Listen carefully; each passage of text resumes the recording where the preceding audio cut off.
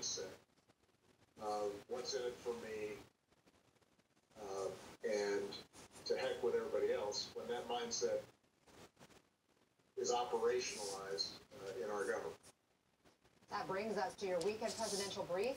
How significant are his comments?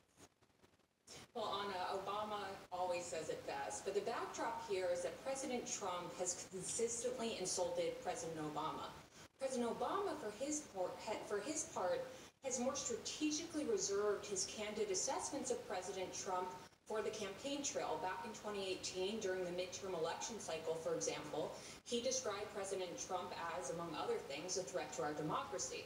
Now, during another critical election moment in the 2020 election cycle, President Obama did something that I remember him doing in the Situation Room.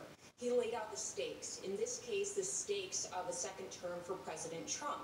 He pointed to the DOJ's efforts to drop criminal charges against Michael Flynn, for example, because the fact is that if President Trump is elected to a second term, these Flynn developments may just be the tip of the iceberg in terms of the perversion of our rule of law by the president's personal priorities. President Obama appears focused on injecting urgency into this campaign season, and I personally found his words very effective.